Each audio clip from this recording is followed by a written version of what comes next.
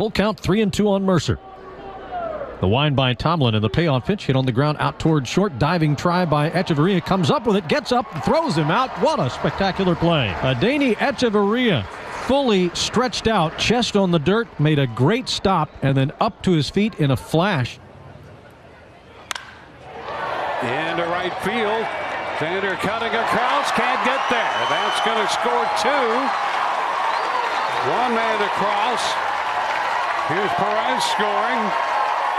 Arozarena winds up at third, and just like that, the Rays are right back. So the Rays, with these 2 runs, grab the lead, and that's going to be it for Lane.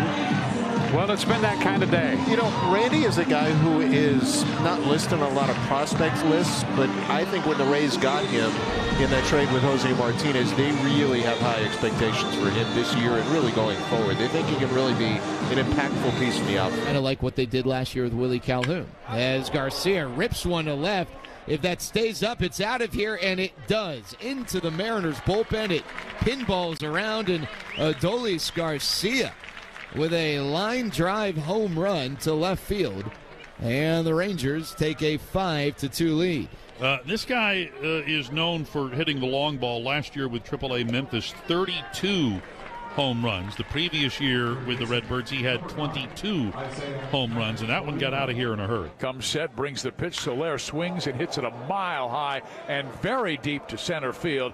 Back to the wall and gone.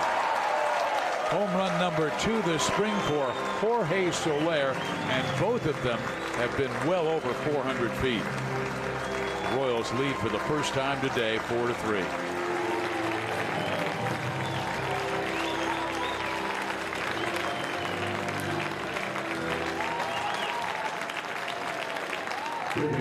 Here's Estevez. Estevez hits his ball high and deep to left. Way back and gone. The second home run of the inning, and the Dodgers lead 2-0. That was a skyscraper from Omar.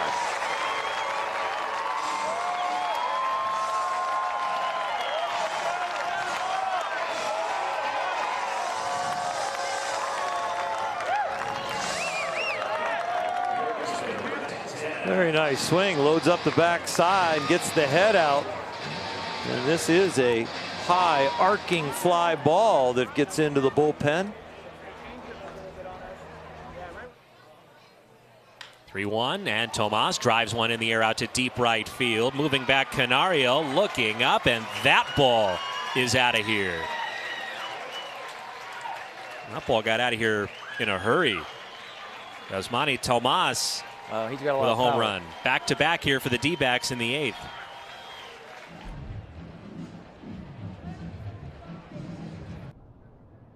The 3-1 pitch is ripped to left field. Going back on it, Martinez, he turns and looks, and that's gone. Did I say I like this guy? Yeah, you mentioned it. That's a solo home run for Jose Garcia. It's his first home run of the spring, and that gets the Reds on the board. It's now 6-1 Angels. Boy, you talked about it earlier in the game when Taylor Ward hit his home run. You just don't expect the ball to leave today just because the way the wind's blowing. But if you hit a low line drive like that and you hit it hard enough, it can cut through the teeth of the wind, and that's exactly what Garcia's ball did. Second hit of the day for the Reds, and they're now on the board. 2 balls, 2 strikes. Here's the pitch. There and this is belted left field and deep.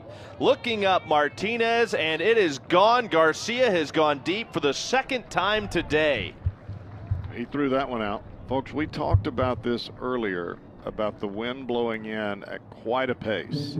And yet we've seen this kid, 21-year-old Jose Garcia, he hit 2 tape measure shots out of left field, way back in the berm. That one was not the low line drive that he hit before. I mean, that one had a little more arc to it. I mean, he smashed it out of here to left. That belted into right center to the wall on a few bounces. Ran Robert, who can really run. He wants 3. Here comes the relay, the throw, and it bounces away all the way to the third base dugout. It's a triple for Luis Robert, and that's why they love him. That guy can play. I'm telling you, he's a thing to watch. He can run. He's a big guy, but he can run very well. That Russ, that ball sounded looked great, didn't it? It just had that ring off the bat, got out there in a hurry, and the White Sox in business here. Luis Robert, his first spring hit, he's now 1 for 4, and he drills a triple to right field. Here's the 1-2 to McCann, and that'll get a run in on the ground to short, and the throw over to Jacob Gonzalez is in time. On the play, Robert scores. It's an RBI groundout for McCann, who does his job knocking the run in, and the Giants' lead is sliced to 3-2, and with 1 out, Larry Garcia comes up. And that's cracked to deep left field. Back goes Smith, and it's over his head and bouncing up against the wall. Brantley to third. He's going to be waved around. The relay throw by Rosario to the plate is cut off. It's an RBI double for Aledmys Diaz. And so 2 hard hit balls against Edwin Diaz, and it's 1-0 Houston. Now that's a fastball. Yeah, it is. Down and in. No chance for Dominic there. That ball was squared up. And the Angels facing a young man who is celebrating his 21st birthday today, Adrián Morejon from Cuba. Again, the 3-2 pitch, and that one caught the outside corner. Yes, he did. He thought he might have had a walk, called out on strikes. That's the outer half against righties and in on lefties. 1-2 delivery, and that was a high one. Ohtani went after it, got him swinging, struck him out, and that's how the inning will end. These guys just aren't throwing strikes. The 1-0. That one is driven deep to left. If it's fair, it is gone. It is fair. A 3-run home run for Andy Ibañez. And the Rangers add to their lead. It's now 11-1.